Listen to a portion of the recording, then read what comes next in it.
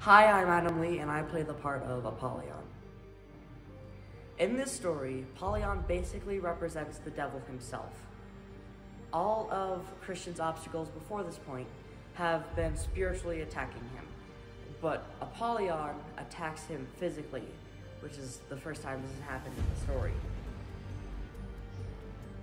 When I told my friends that I was basically going to be the devil, and they saw how excited I am, they felt a little bit uncomfortable for my sanity.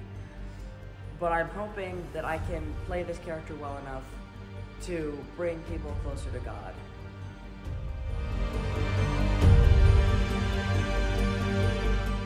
Creating Apollyon has been so interesting, not only because that character is the enemy of God and one who attacks pilgrims who are on their journey, but also as a stage production, we're working with this larger-than-life dragon puppet that takes away the use of both of that student's arms.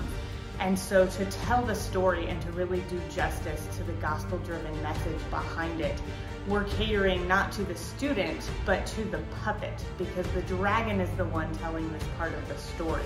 So the angles have to look good on the puppet instead of the person, because that's what we really want the audience to see. And so it's been such a joy to co-create this role with Adam, who operates the dragon in our show, to really make this effective and powerful so that the audience doesn't see a person operating a puppet, but really sees the enemy of God trying to deter Christian from this path, and really asking ourselves, how are we fighting these battles? Are we trying to handle it all on our own, or are we suiting up with the full armor of God?